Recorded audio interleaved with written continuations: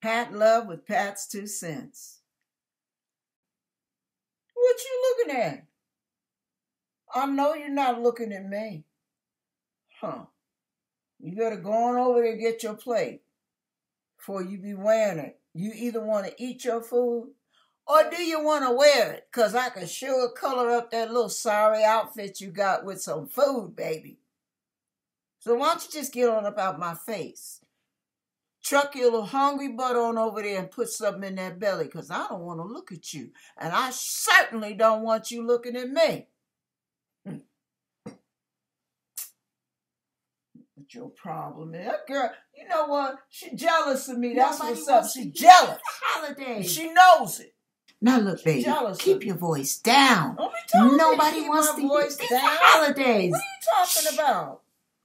What? Please. This is my mother's house. I can talk however I want to talk, and y'all are getting on my nerves. Why don't y'all just go home? Nobody invited you. What do you mean nobody invited me? I know you talking out the corner of your neck. You better back up off of me now. Don't pay her no attention, Grandma. Boy, I tell you, there's always somebody to mess up the holidays. I don't even want to hear it. That's why nobody wants to be around you. You notice you spend your holidays alone, don't you? What you looking at? Happy Thanksgiving, everybody. I know all the bellies are full. Everybody has finished pigging out, glorifying that little belly button. Yum. You notice how laid back and relaxed. You see how relaxed I'm looking right now? If I sat here and didn't say a word and just got good and still, I could fall asleep just like that. You know how we get when we get a belly full of food, don't you? Yeah, you know what I'm talking about. Everything starts to shut down. And before you know it, you can almost hear the Z's coming through your ears before you even start snoring.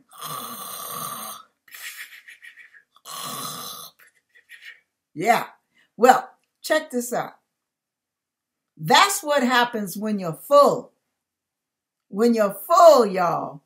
You're full, you're satisfied, you ate well, you enjoyed every moment. And now you can barely keep one eye or two eyes open at the same time without one drifting off on you, without your head nodding and your eyes swimming. Because you're chilled out, you're relaxed, you're satisfied, right? Well, you notice how jittery and shaky you get when you're hungry? You waited too long to eat? Well, that's what happens when we wait too long between God's meals.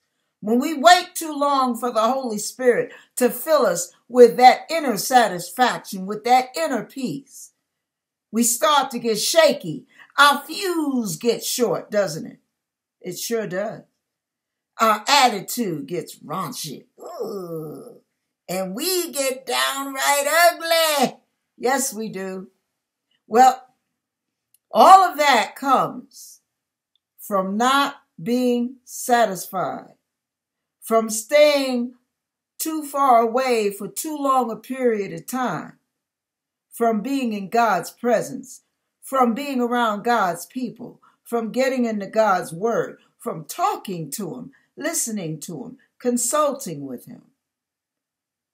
You must remember the nourishment you need on a daily basis in order to keep that sweet attitude, in order to maintain that peace.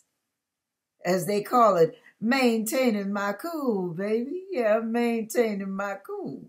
Well, you can't maintain that cool if you're hungry, if you're weak, if you're shaky.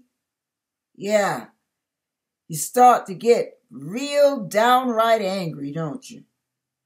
You don't have patience with people, do you? You get snappy. You get grumpy. Yeah, people are looking at you like, what happened to Dr. Jeckal and Mr. Hyde? I mean, what happened over here? Well, that's what happened. Your belly's empty. In essence, your spirit is empty. And you've been away from the Father too long. You've been out of that word and out of prayer too long. It's time to go to the gas pump. Get your stuff filled back up so you can get sweet again. Because see, when you're full, like I am, belly is all happy and satisfied. Mwah, yes. Nothing much is going to bother you. They can be arguing over there. They can be fussing over there. And you'd be like, come on, y'all, chill out, chill out. We just had a nice meal. Chill out. Right. Can't mess with me.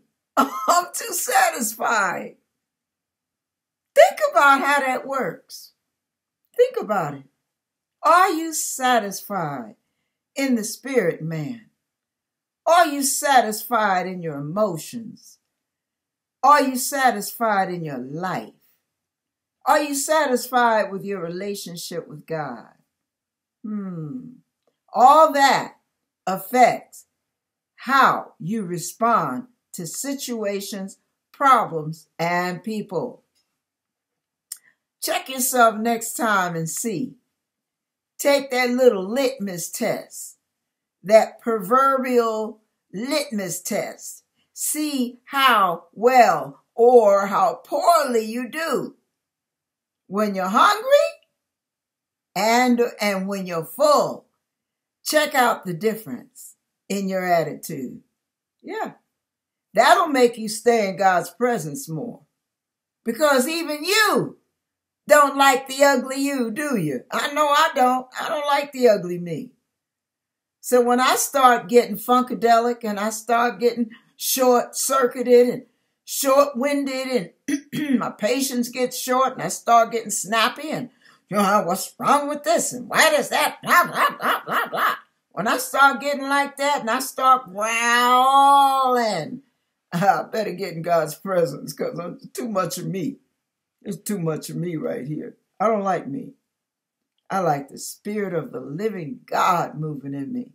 I'm a much nicer person when I'm filled with Him and His love than I am when I'm full of me. How about you? God bless you on this holiday season. And we're enjoying the snow, y'all. I'll have some videos for you later on. God bless.